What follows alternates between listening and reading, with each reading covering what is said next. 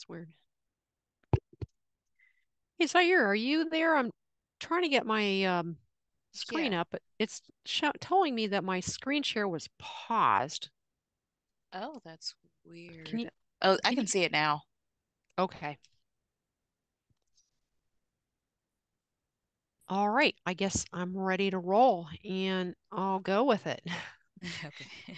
Okay, everyone. Well, welcome to turf insects. In the next approximately hour, we're gonna talk about first the turf insects and then the turf diseases. So let's get rolling with the insects. And in this slide, what we see is a lot of brown spots in turf. So what I want to emphasize is that there's a lot of reasons why grass can turn brown and die.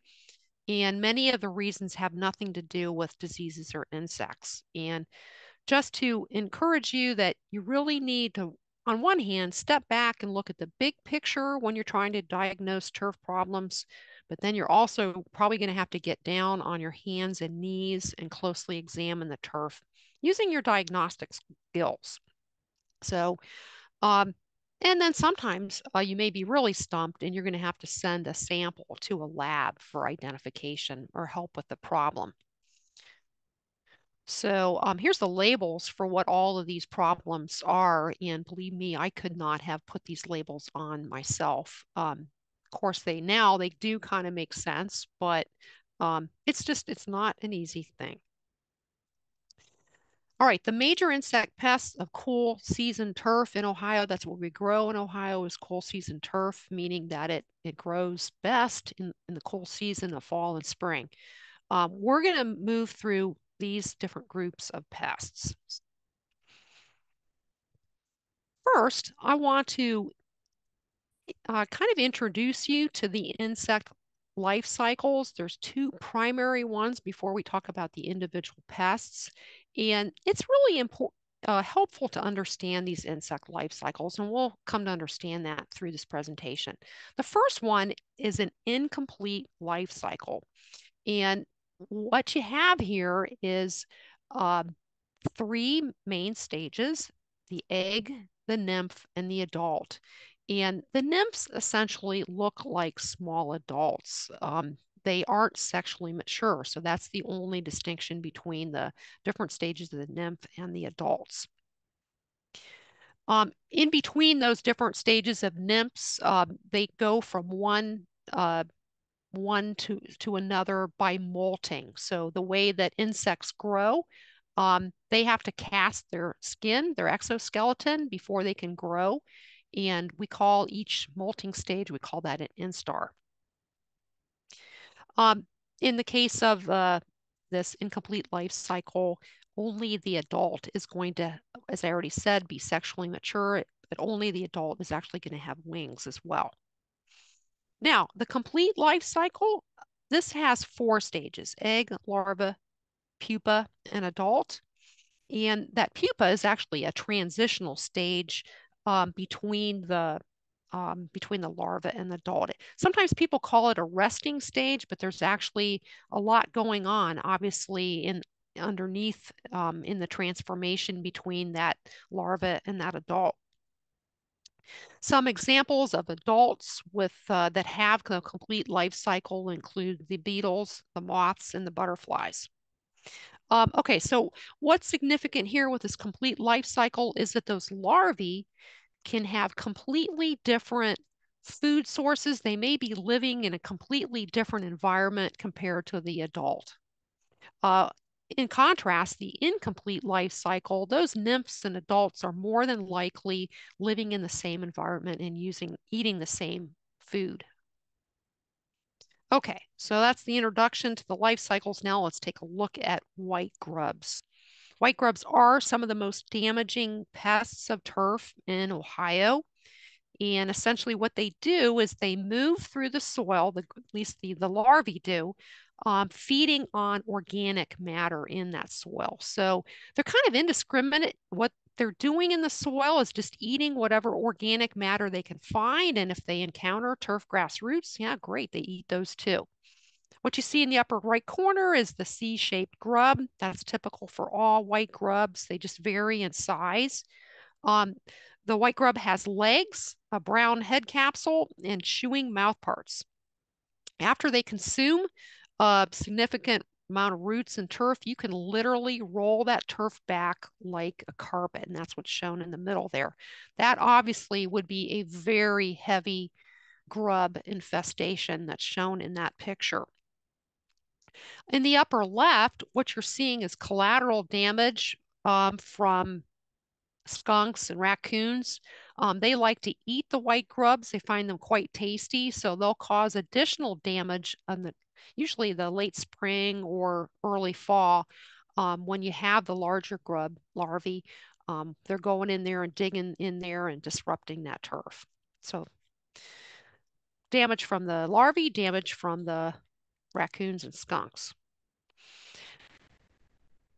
All right, this is an overview of the key white grub species, and they're grouped by how many generations they have per year. And we talk about a generation, that is a complete life cycle from egg to larva to pupa to adult. That's what we call a generation.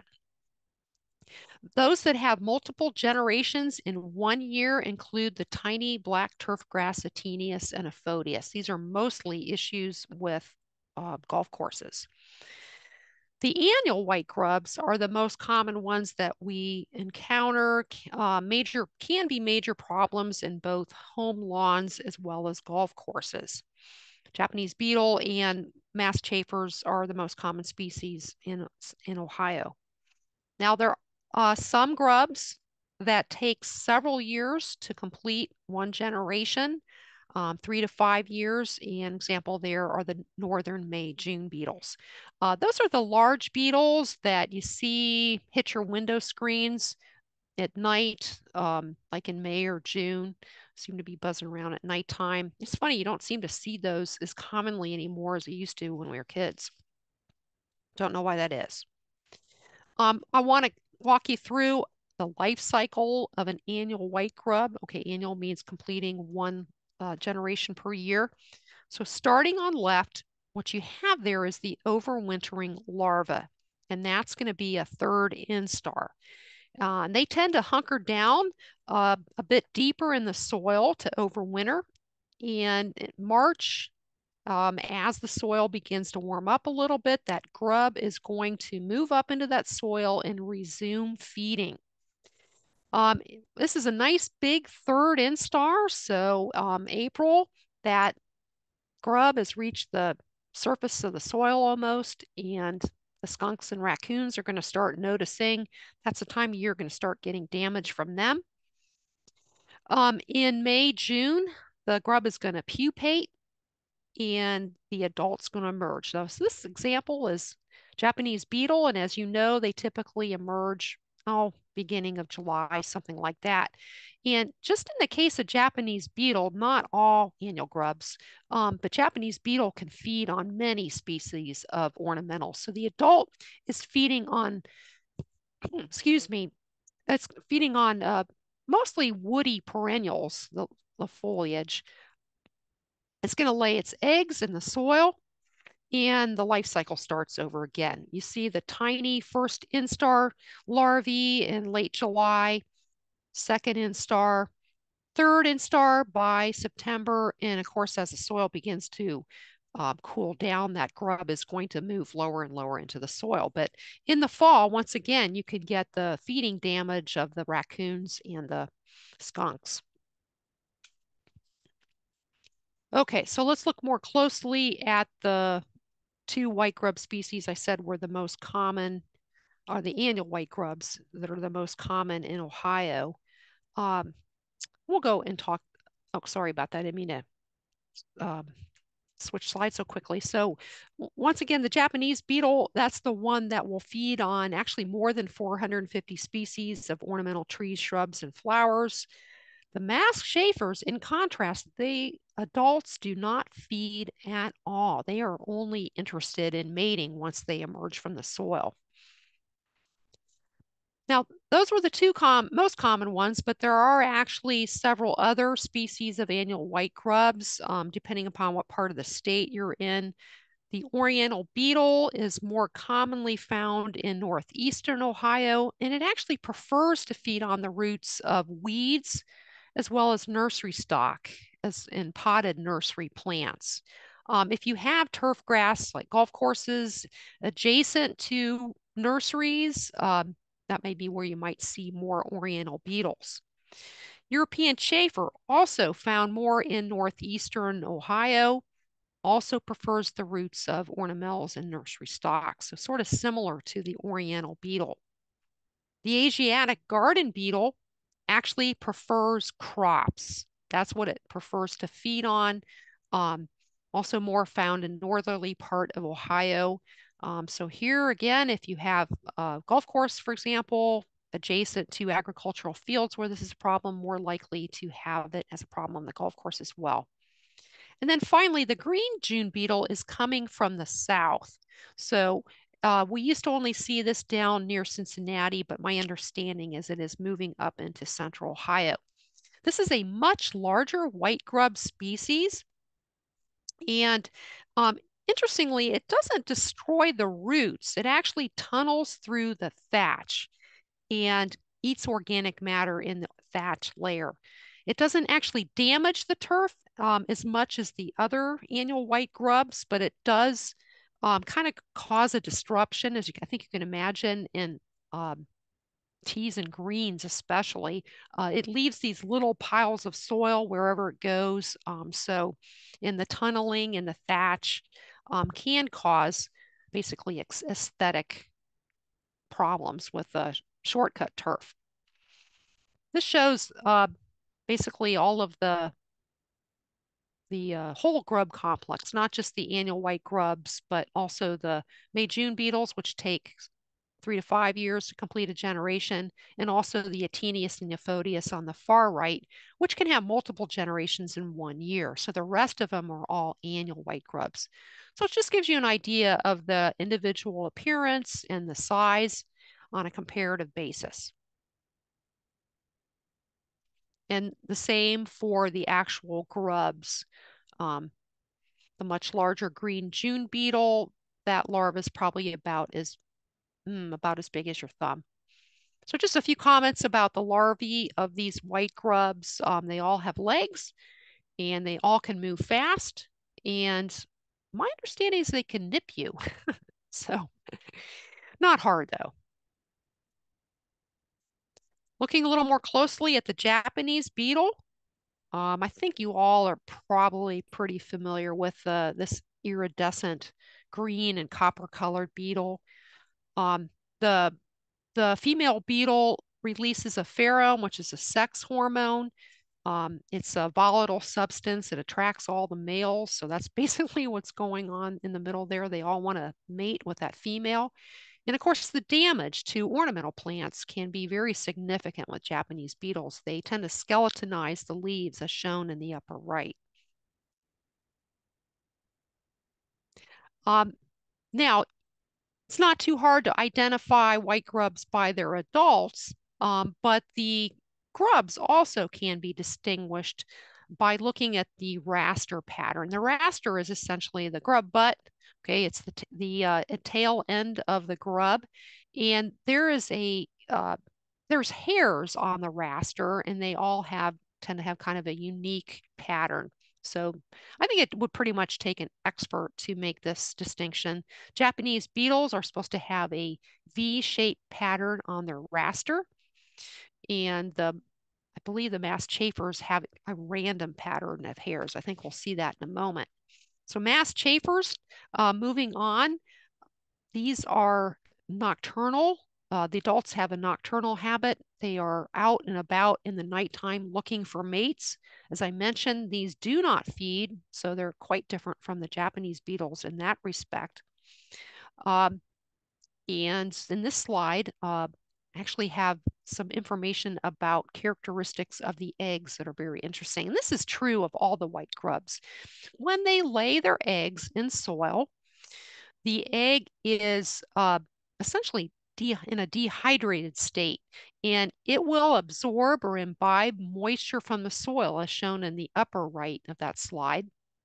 And in order for that egg to hatch, it requires that moisture.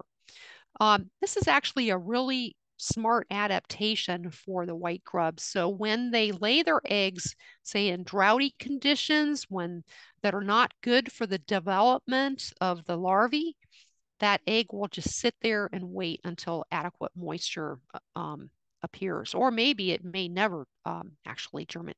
It might not hatch. I said germinate. I'm thinking weeds. Sorry, just talking about weeds last in the last hour. So interesting adaptation of the annual white grub eggs. It's also why um, we tend to see more grub issues in irrigated turf. If we have a lawn that is a little bit drought stressed, we don't tend to have major white grub problems. Here's the raster of that mass chafer, and they essentially have a random pattern of hairs on the raster. Okay, I'm going to move on now from the white grubs to a very different group of pests, the sod webworms, also known as lawn moths. Um, they have a complete life cycle just like the grubs do, in that they have an egg, larva, pupa, and adult, but the adult stage is a moth, not a beetle. The larval stage of moths and butterflies are called caterpillars, and that's what we see on the left there. With the sod webworms, these larvae feed on the tips of grasses in the nighttime, and they don't really cause damage to home lawns and high cut turf, but consider fine cut turf. Greens and tees might be maintained at 1/10 of an inch in height. You can notice that tip damage, and that's what's shown on the right there, damage from the sod webworm on fine cut turf. What homeowners don't like, though, is when they have these in their lawn, all those little moths that flutter around when they mow their lawn. They think it's a problem and don't like it sometimes, but actually pretty harmless to home lawns or high cut turf. This is what the webworm adult looks like. It tends to sit on the tips of the leaves with its nose pointed down. There are a number of different species, but all have pretty similar habitats. By the way, they call these snout moths because they have a kind of a long proboscis. We call that a not really a nose, but a long snout. So they call them snout moths. Um, Now they are called webworms because they actually make a silky web over their burrow, which is in the kind of in the thatch in the soil. And as I already mentioned, the feeding can be noticeable in fine cut turf. So that's once again, that's what's shown on the upper left there. Also, birds will go after the sod webworms. So the pecking damage in the fine cut turf also can be collateral damage. The next pests we want to talk about are black cutworms. And this, of course, is a caterpillar pest as well. And the adult is a moth. But this is a distinctly larger caterpillar than the sod webworm, so more damage as well. And the black cutworms, the larvae is probably about 1 inch in length. I think we're going to see a close up in the next slide. These also come up at night and will feed on the tips of grasses, causing injury. On a golf course tee, they like to live in those little aerification holes, and they can make a pretty large pockmark in the turf from their feeding injury. Interesting photo up on the left. So I mentioned how the females will lay their eggs on the tips of the grasses. At least I think I mentioned that. So both the sod webworms and the black cutworms will lay their eggs singly on the grass blade tips, and that's what's shown. Um, the larvae there shows the black cutworm. It's usually a grayish or blackish larvae about 1 inch in length. And the adult moth is shown on the lower left. Actually, the adult moths are pretty harmless. They're actually pollinating insects, so potentially beneficial. Finally, I'll talk about army worms. This is the third caterpillar pest that I want to mention. It is a large black kind of bumpy looking larvae. Um, you may have also uh, heard about the armyworm infestation that we had several years ago. That was the um, actually can't remember whether that was the native armyworm or that was the armyworm, which basically comes in on the storm fronts. I believe the one that was causing all the damage throughout Ohio several years ago was the one that was brought in on the weather fronts. Um, this caterpillar pest has a different habit in that instead of the females laying their eggs singly on the tips of the leaves, the female kind of flies over the turf and lays packets of eggs. So sometimes, as it mentions in the lower right there, up to 500 eggs in one packet. So I think you can imagine when these hatch all at once, you can have masses of army worms and they kind of march across the turf. That's why they call them army worms, eating everything in their path. So um, these are sporadically problem pests. It's not something that we see every year. Um, Typically, every actually rare occurrence, like we saw several years ago. This shows that army worm. This is the one that was basically the adults were blown in on fronts in midsummer, and the damage started in late summer and in the fall. You're seeing injury to, I believe, um, crop field at the lower bottom. This slide is in here just to talk about ways that you can diagnose problems with caterpillar pests. The detergent flush, especially useful in fine cut turf. Essentially, a dish detergent is mixed up with water. The material is sprinkled over the turf, and you wait 15 or 20 minutes, and it has an irritating effect on the caterpillar, and they will come to the surface. So useful for diagnosing whether you have a caterpillar problem. Actually, we can't do the polls when we are split out so I'm going to skip that. It only works if we're all in one session together. Okay, the next pest I want to talk about, we're going back to another, has a complete life cycle, but in this case, the adult is a beetle. Like the white grubs. The bill bug is a special group of beetles called weevils, and the weevils are also called snout beetles. They have a long proboscis, side of a long curved snout. The larvae are cream colored C-shaped grubs. They don't have legs though, in contrast to the white grubs. These overwinter as adults. And in the spring, the females will chew holes in the grass stem and lay her eggs. The larvae start to feed inside the stem. They tunnel down to the crown and they will pop out of the crown and then start to feed on the roots. So this can be a very serious pest. It is capable of killing the turf outright. And that's what we're showing here is the larvae down in the crown of the plant. That's a stem that's filled with frass. Frass is essentially bug poop mixed up with digested plant material. So we're going to talk about how you diagnose this. What you're going to see is these frass-filled stems. Here's what the damage looks like. Bill bugs like hot weather, and this damage typically appears in July to August. Um, it's often confused with injury due to drought or lawn dormancy.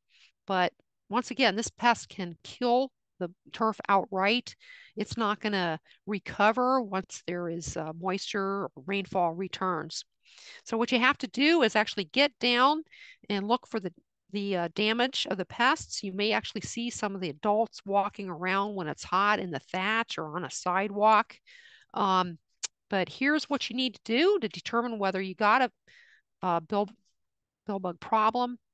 The tug test essentially grasp those brown stems at their base and tug, and take a look at the base of the stems. And what you'll note with a bluegrass billbug infestation are these, once again, the stems are filled with a sawdust-like material, and that's very characteristic of bluegrass billbug damage.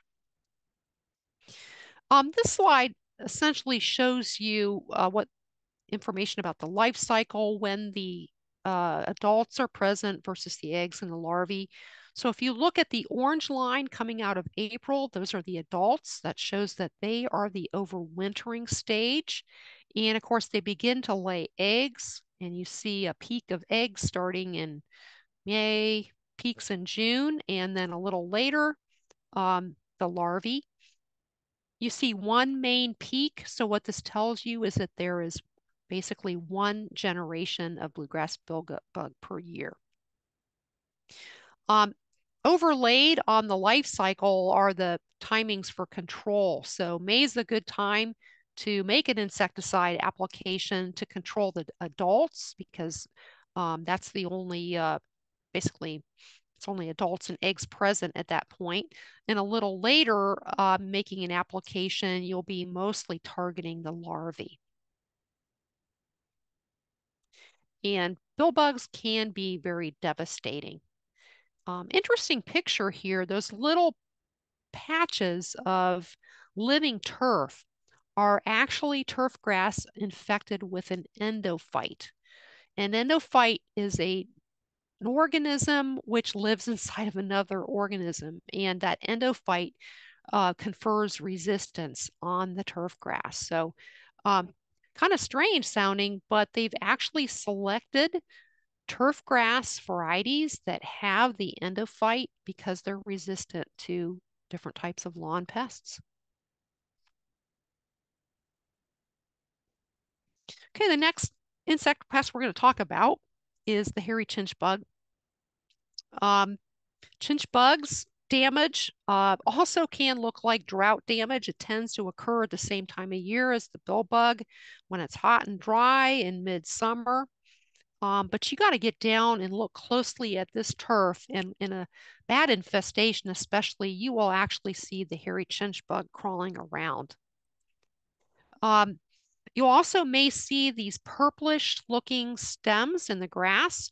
Uh, Basically, what the chinch bug is doing is it is sucking on the plant juices in that grass stem, and it injects its saliva into the plant tissue. And when it does that, there's sort of a reaction to that, and this purplish color develops on the grass stems. Eventually, that leaf blade will go from reddish colored to brown and die. Now, this is the stages of the hairy chinch bug. This is the only group with the incomplete life cycle that we're discussing today.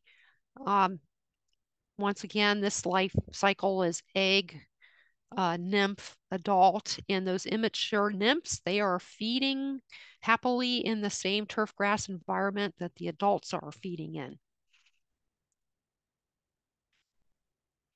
Close up of what the little beast looks like. They're actually quite tiny. The little insects shown on the right, they're kind of cool looking. They have that sort of geometric pattern. Those are the wings, and they're probably about 1/4 of an inch in length. But this particular picture of the uh, severely injured turf grass, there are a lot of chinch bugs in that slide if you look closely. So once again, a bad infestation, you should be able to find the little beast crawling around. This shows the life cycles, and the reason that you see multiple peaks is because there's more than one generation per year. What it looks like to me is it's essentially two primary generations per year, one in the early summer and one in the late summer. So those yellow peaks are the eggs. The red is the adults. Um, because the window for the adults and nymphs just basically will overlap. You're putting down a insecticide, you're really going after both adults and nymphs at the same time. Okay, so we've covered all the pests that I wanted to discuss this afternoon. A few important terms that I want to discuss related to pest management. that you need to know. When we speak of tolerance, that's essentially doing nothing. Sometimes this is the best option. Sometimes we really won't gain anything from a pesticide option, or rather a pesticide application. So we tolerate, for example, a small amount of injury. The next three terms are used for, or rather to describe the timing of a pesticide application. When we speak of a preventive application, that's something that we put down uh, either before or very soon after the first sign of pest injury. A curative treatment is something that we apply when we're seeing damage. Okay, clearly seeing damage, we go in and we make an application curatively. A rescue application is after we're seeing significant damage. And of course, we have to act quickly.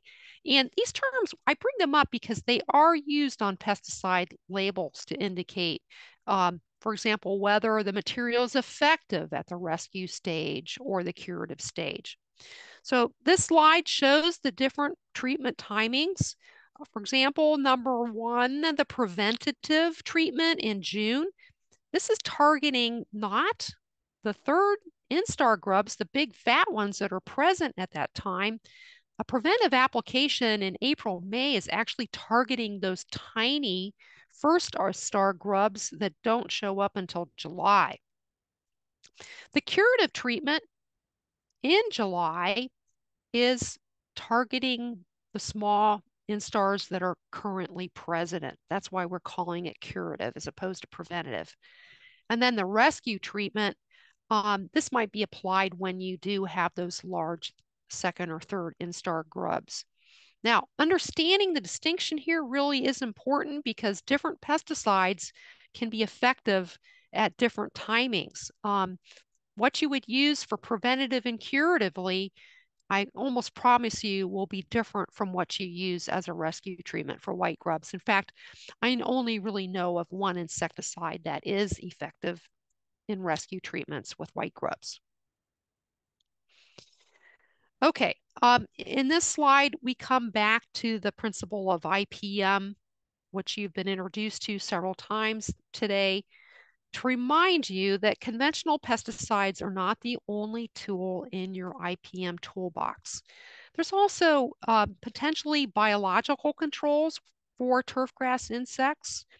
Um, I mentioned that tall fescue has some selected varieties, for example, that have that endophyte present. So that would be an example of a biological control using a grass that has an endophyte. Some other examples of biological controls. These are actually commercial products. The grub milky disease is very specific to Japanese beetle.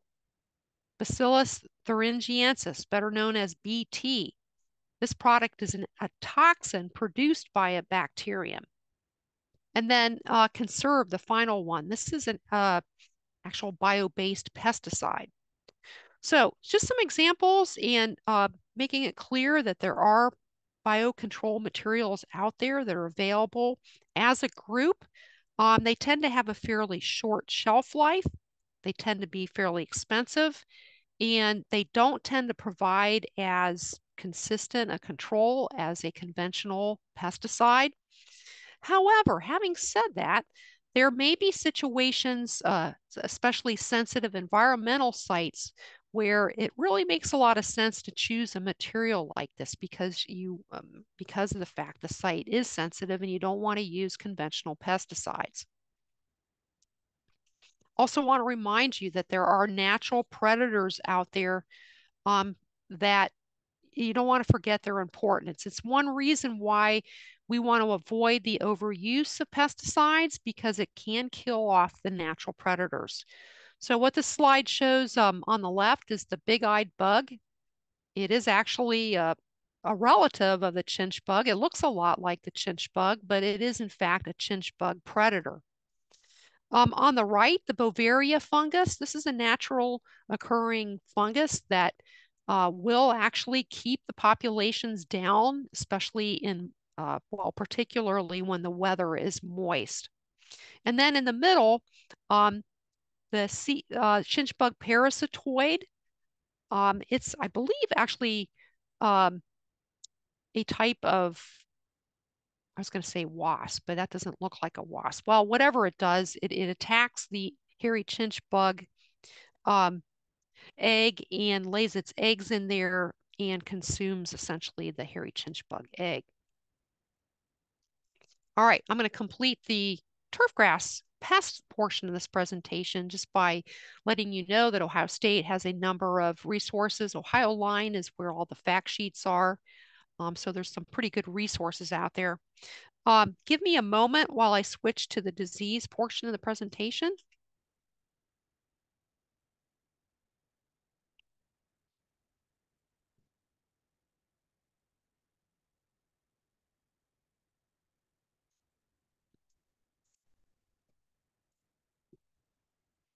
I'll take a quick look and see if there's any questions too.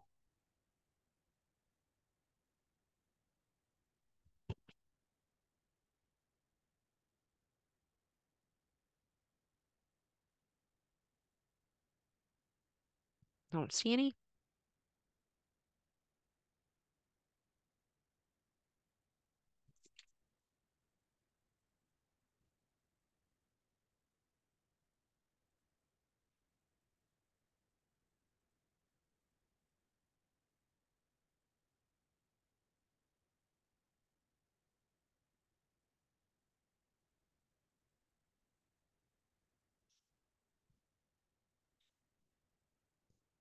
Okay, somebody want to put it into the chat if you can see the turfgrass disease slide before I get rolling here. I Or can see it. Zaire, if you're there. Yep, I can see it. Okay, great. Can you hear me okay? Yes, you sound good. Okay. All right. An introduction to turfgrass diseases. I'm going to start with something called the plant disease triangle. This is just a framework to help you remember the three factors that are required for a plant disease to occur. The pathogen, the susceptible plant, the susceptible turfgrass plant, which we call the host, and a conducive environment. All three are necessary because turfgrass diseases develop under very specific conditions. Okay, so we are talking about infectious disease, and I want to define a little bit about exactly what is a disease. So the vast majority of plant diseases are caused by fungi, but what we call the causal organism in general, we call it a pathogen. But even though we're mostly talking about fungal diseases, there's also bacteria, virus, and other types of organisms that can cause disease. Basically, what we're going to see is some abnormal turf growth or dysfunction. Diseases disrupt normal metabolic processes, and as a result, we see the signs and symptoms of the disease on the turfgrass plant. When we say signs, we are talking about actual appearance of the pathogen. So if you take a look over on the right, that white powdery looking material, that's actually the fungal growth on there. Um, the middle one, that's red thread, that's actually the fungal growth. Um, but when we talk about the symptoms, that's the plant reaction. So when the turf turns brown, like in the lower right, that's a symptom as opposed to signs of the pathogen. Okay, so just an important distinction to make. This slide shows you a generic overview of the plant disease cycle. Plant starting with the bottom, overwintering structures. Basically, in the wintertime, the plant pathogens are going to be dormant or whenever conditions aren't favorable. They're going to survive over winter, oftentimes as spores or some kind of vegetative structures. And fungal organisms, especially, can survive in many different places, such as the soil, the leaf litter, or basically plant tissue, even dead plant tissue. Dissemination is the spread of the the spores or the vegetative structures. And there's a lot of ways that the pathogen can be spread. Wind, water, equipment, insects can vector diseases or even the bottoms of your shoes. And when the conditions for the environmental conditions for the pathogen are just right and it meets up with a susceptible host, then that disease organism can germinate and cause an infection in that host plant. And that's, of course, when you see the signs and symptoms develop. You have growth and reproduction, um, and the cycle repeats itself. Turfgrass species vary in their susceptibility to pathogens. We have four main species of cool season turf in Ohio: the Kentucky bluegrass, perennial ryegrass, tall fescue, and fine fescue. These species really vary a lot in their susceptibility to different diseases. And even within a selection or a cultivar of one species, you can see a lot of variation in susceptibility. So that's why the turfgrass seed business is a really big business. You want to choose, whenever possible, a resistant cultivar to turfgrass diseases. Choosing the resistant variety is really like your number one way of managing disease, at least on the golf course situation. I know in the home lawn situation, homeowners aren't usually going to tear up their entire lawn, but um, making sure you have the right varieties in the golf course situation, that's very important. Okay, I'll talk a little bit about that third leg of the triangle, disease triangle. Very important, even though sometimes you don't have a lot of control over the environment. The availability of water in the environment is probably the number one environmental factor affecting diseases. Most spores need some moisture to germinate. And when we're talking about water in the environment, that could be free water on the leaves, that could be humidity in the air, or water in the soil environment.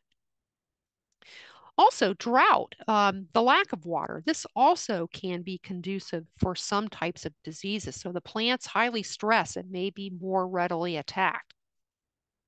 All of the disease organisms have an optimal temperature range. You know, some of them, for example, the snow molds thrive when it's very quite cool, very just above freezing, whereas other diseases like it hot. And then fertility has a major effect on disease as well. Um, so when you have lots of nitrogen available, for example, you tend to have succulent, rapid growth. Some diseases really take advantage of that. Other diseases will do better when the plant is stressed for nutrients. Your first line of defense from plant diseases is to avoid stress and promote plant health. So what do we mean by stress or plant stress? It's basically anything that reduces the ability of that turf grass to grow and reproduce. So cold, heat, drought stress, insect injury, animal browsing, dog urine, you name it. Um, you avoid stress and promote healthy growth in your turf grass by good cultural practices. So just going to characterize these stresses in the home lawn versus the golf course here. So more on stress in the lawn. Maybe it's the fact that the soil wasn't very good to start with when you established the home lawn. You had compacted soils, very poor drainage, heavy foot traffic. Perhaps the turf variety is a poor match for the site. For example, we know that Kentucky bluegrass likes it sunny. So if you're growing that in the shade, it's going to be stressed. Poor fertility, we already talked about how fertility can impact um, disease. And also point out that with our fertilizers, turf fertilizers, phosphorus has been eliminated from most of them except for starter fertilizers. So there can be lawns that are quite deficient in phosphorus, and that's a problem if you're applying a material that lacks it. Poor mowing practice, pet damage, etc. In the golf course, now we expect the superintendent to be on top of things, but there's still stressful conditions. Just the fact that we are the fine cut turf maintained at a very low height. You have frequent mowing, you have all that foot traffic. The greens and the tees are constructed of a very fast draining material, oftentimes practically pure sand. You really got to be managing perfectly to avoid a lot of stress on golf course greens and tees. Okay, so let's take a look at what your tools are in the IPM toolbox for turf grass. It's already mentioned cultural management of disease. Really, your number one move is to do whatever you can to keep a healthy turf, which makes it less susceptible to disease. Number two, use disease-resistant varieties whenever possible. Um, the Northern Turf Grass Evaluation Program trials, NTEP trials, um, this is where the action takes place in selecting turf grass for different parts of the country. If you are ever establishing a new turf, you're going to want to make sure you choose something with resistance that does well in your part of the country. Biological controls, sadly, for turfgrass diseases, we really don't have effective biological materials. And then finally, there's fungicides, and sometimes no action is the appropriate move. I'm going to look at these different tools in the toolbox and what do we mean by cultural controls, proper mowing, fertilization, irrigation, thatch management, core aeration, and whatever you can do to improve air circulation and good drainage. This is going to help make the environment less conducive for diseases. What about fungicides? Okay, I'm going to make a case that fungicides are a very important tool for managing disease on golf courses and high value turf, but much less so for residential lawns. In order to use fungicides properly, first of all, you have to correctly identify the disease. And this is not always an easy thing. Your average homeowner, actually your average lawn care person, technician is probably not going to be able to correctly identify diseases. There's a lot of um, basically a lot of experience involved in properly identifying diseases. If you are going to approach disease ID, you need to know what species you're dealing with. You need to know the environmental conditions that the disease developed under. You need to know the signs and symptoms. And oftentimes you'll still have to send out the samples to the lab to get a proper diagnosis. With fungicides, application timing is absolutely critical. Most of them are effective when applied preventatively. So that means you actually have to get the material on before the disease is even present or before it has significantly developed. Even early curative applications with fungicides are less effective. And just be aware if you are making an early curative application as opposed to a preventive application, you're going to need to use the higher labeled rates. And then finally, you need very good coverage with fungicide applications. As long as the environmental conditions are conducive for disease, you're going to need to be applying the fungicide on the intervals that you're allowed by the pesticide label. Oftentimes it's every 2 weeks or every 4 weeks, something like that. Now, many of the fungicides are pretty expensive. I talked to a golf course superintendent. It has been a number of years, but I asked him how much it cost for him to spray his greens and tees, and he told me that it was several $1,000s for one application to his greens and tees. This is an 18-hole golf course. So I'm trying to underscore here that these aren't materials that we're going to be blanketing home lawns with. It's just one, an expensive application, and it's not going to work unless it's timed just right.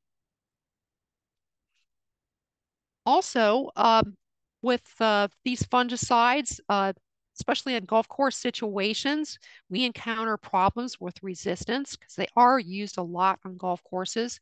And I'll just remind you how you manage resistance. You want to use the full labeled rates, apply the materials at the proper intervals. So if it says apply every 2 weeks, don't apply it every 4 weeks because you're just not using it properly. You're going to allow the resistant disease organisms to multiply if you don't apply it often enough. Um, Avoid over reliance on one chemical mode of action. You want to rotate or tank mix several effective, sorry, it says herbicide. It should be fungicide modes of action. So everything we talked about in the previous hour also applies to fungicides. I want to take a moment to explain how a fungal infection occurs through a series of slides. It sort of explains why you have to use fungicides uh, preventively or early curatively. So this is actually a leaf sandwich. Don't worry about all of the terms in this slide. What I'm showing you is a cross section of the leaf. So it's the top of the leaf, that's the cuticle, and the bottom of the leaf. And a fungal infection, uh, the preliminary step is having a fungal spore land on the surface of the leaf. And you have the susceptible host and you have the pathogen here, but you have to have the suitable environment. And in this case, it might be leaf moisture. So some level of moisture has to be present on that leaf. And if the environmental conditions are just right, the spore will germinate and it will grow and infect the turf grass leaf. We call this a host parasite relationship. So what it's doing is it is growing inside of the leaf and it's using the fungus. Uh, the fungus is essentially obtaining nutrients from that host plant.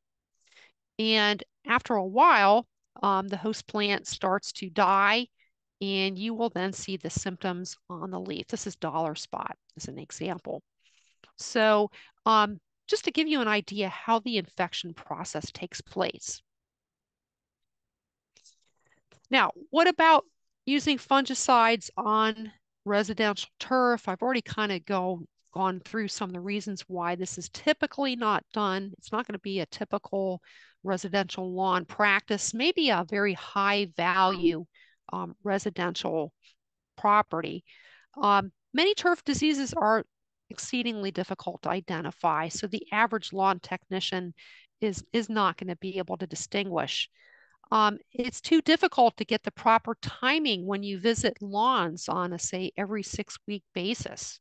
You're just not going to be able to make that application preventatively or early curative at the latest. And there's the expense of fungicides. They are not cheap materials. So I come back to the claim that good turf management is really your first defense in home lawns against diseases, not fungicides. Here's a checklist of things to consider when you are trying to identify turf grass diseases. Kind of already went through these once, but once again, we're going to see as we go through a group of diseases in the next section that they occur at certain times a year. They occur under specific environmental conditions. They tend to attack one type or species of turf grass more than others. They will infect certain sections of the grass plant, stems, crowns, roots, and then you will see specific symptoms and signs and symptoms. And just a reminder, just like we said for the insects, that all brown spots on turf are not caused by diseases. So there can be many, many reasons why. Some of these are pretty funky. The top center is actually frost damage. Frost damage can look very strange. Um, the middle slide bottom is actually lightning injury. Bottom right, somebody went crazy with a can of Roundup. So, any rate, and I think that is probably cutworm injury on the lower left. Now we're going to go through some of the more common diseases in Ohio lawns, starting with the three most common lawn diseases in Ohio, according to our recently retired turf grass pathologist: red thread, dollar spot, and rust. So the good news about these is that all of these are foliar diseases. And what I mean by that is they attack the leaf blade, but they don't move down into the crowns and root systems. So that means they don't actually kill the turf. They can make it look really bad, but your turf can grow out of these diseases. Also, maintaining good fertility and good growth of the turf helps control these diseases. So, whatever cultural practices that maintain good growth of the turf will help control the diseases. Starting with rust, another thing about these is these aren't as difficult to control as some of the other diseases I'm going to talk about. Rust actually is easy to control when this is sporulating because the rust organism will make these pustules on the leaf blade that burst and release orange colored spores. And literally, you can walk through with white tennis shoes and you can see the orange spores all over your shoes.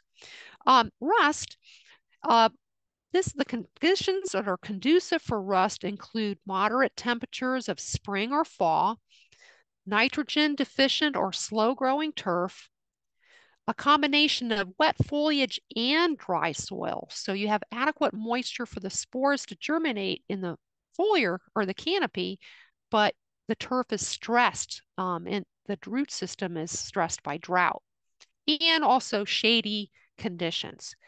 This occurs primarily on perennial ryegrass as well. Red thread, also a disease. When the organism is present, you can readily identify it because you will see these pinkish mycelial threads growing between the dying leaf blades. That pinkish growth is actually the fungal growth. Fungi grow in chains called mycelia, so thread-like growth. The types of conditions that are conducive for red thread are prolonged wet periods when it's cool and overcast for long periods of time. And this one predominantly affects Kentucky bluegrass. Dollar spot, what I understand, is the #1 turf grass disease worldwide. It's very common. This one often comes on strong when the summer temperatures really start becoming warm, like in late June. Um, Early summer, warm days, but coupled with cool nights. So, what happens when you have cool nights and warm days? You tend to get dew on the leaves. It's that presence of free moisture on the leaves that will cause the germination of the pathogen. Also, turf that is stressed by deficiencies, low fertility, will be more susceptible.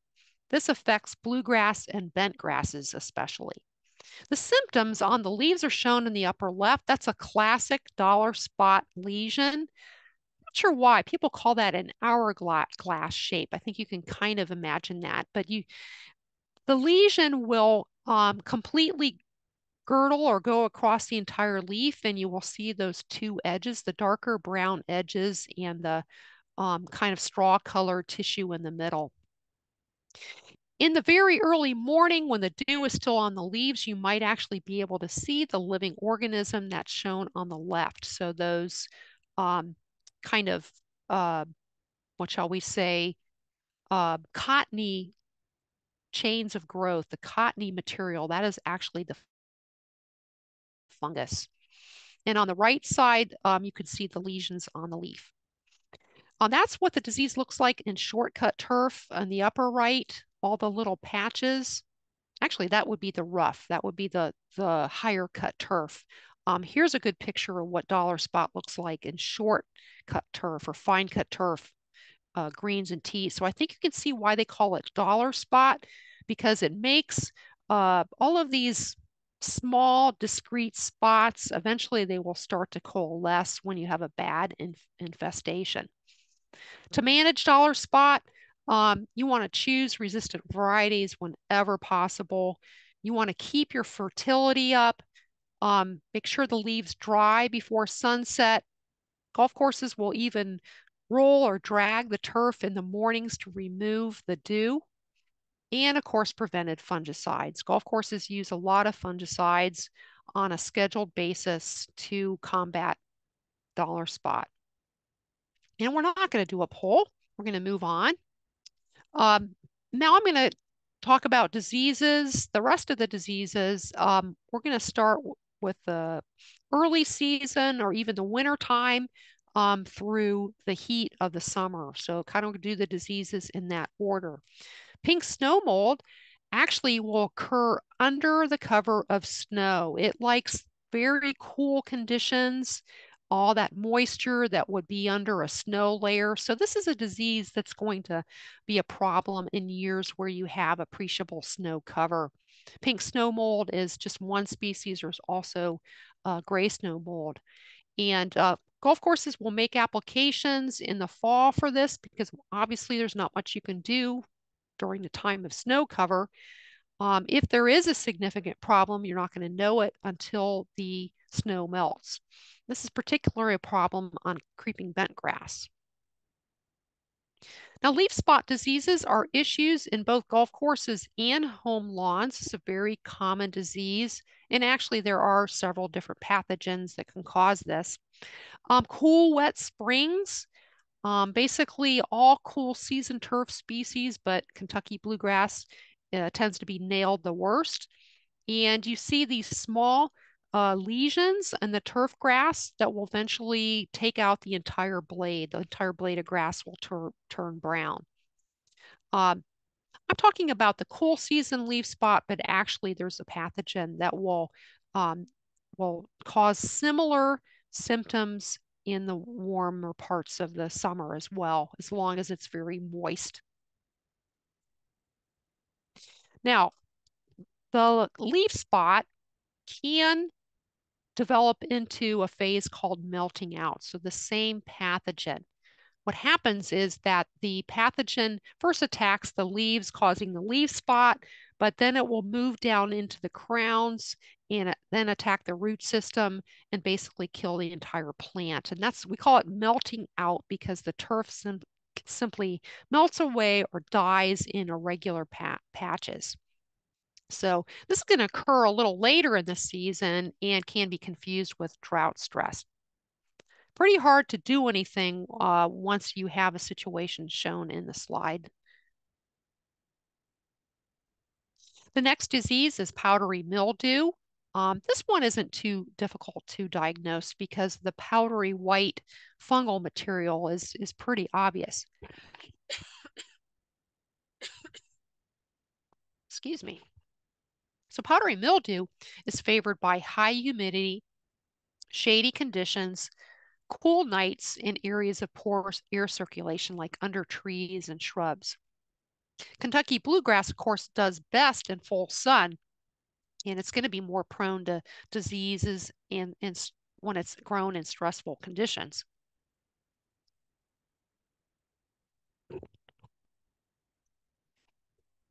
Excuse me just a second. I'm going to get a little sip of water here.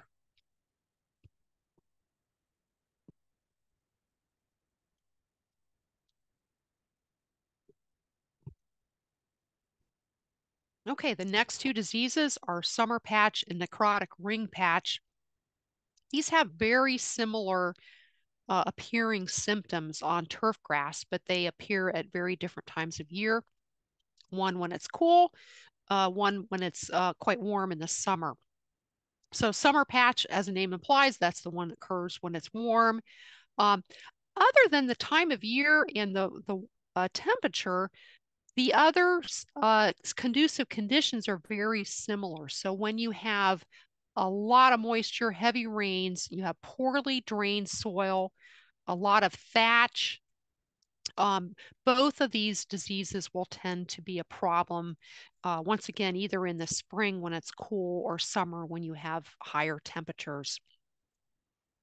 So you'll get that unusual round circle, eventually that whole area will turn brown and die. These patches are typically 18 to 24 inches in diameter.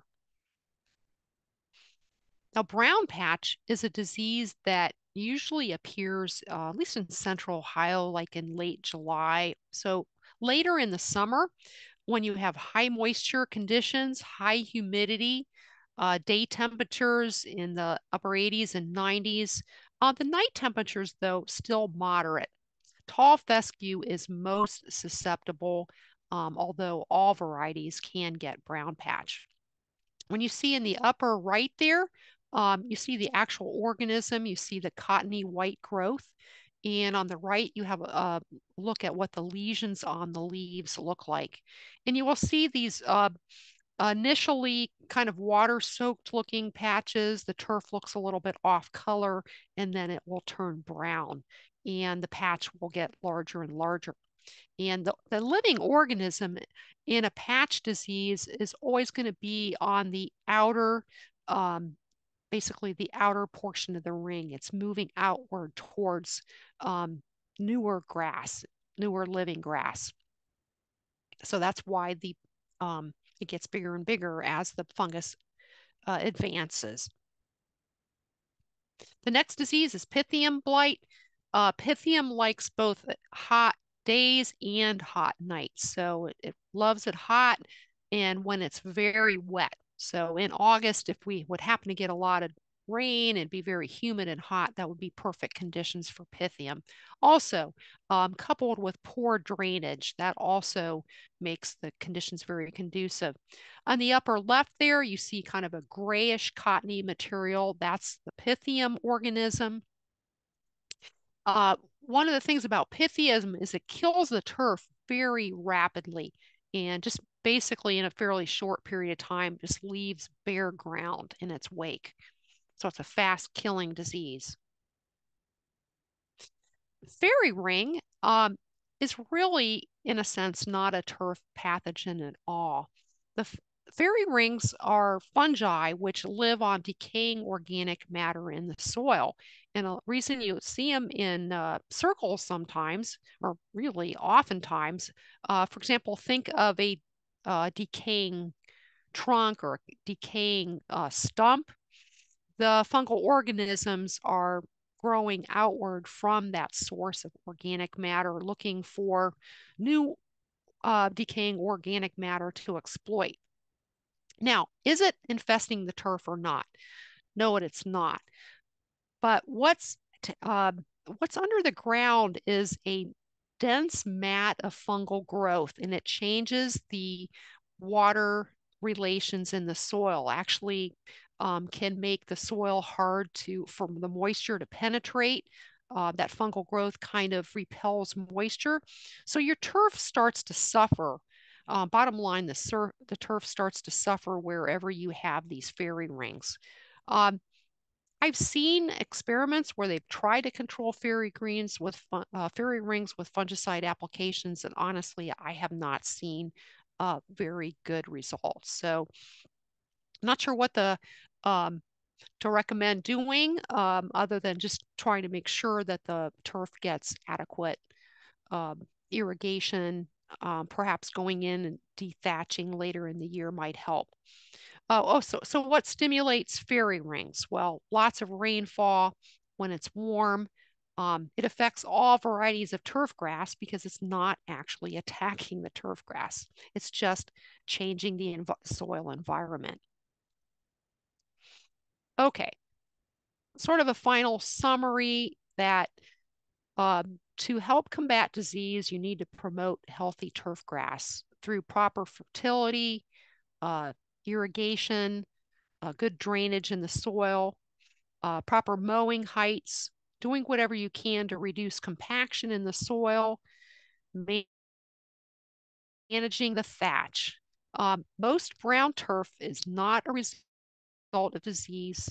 If you do think you have a disease on hand and you want to just make a treatment, make sure you identify that disease properly before you make a fungicide application. Get help if you need it. And that's my final slide is where you can get help with turf and pest diagnosis. rather turf disease and pest diagnosis. So now at Ohio State, the samples are sent directly to Todd Hicks at the OSU Turfgrass Center. So this web address here basically has the instructions for sending him turfgrass samples. And that is it for the afternoon program. I'm going to take a look and see if you've got any questions in the chat, or even if you want to unmute yourself at this point, I really don't mind. Um, Otherwise, if you're finished for the day, good luck on your Category 8 exam.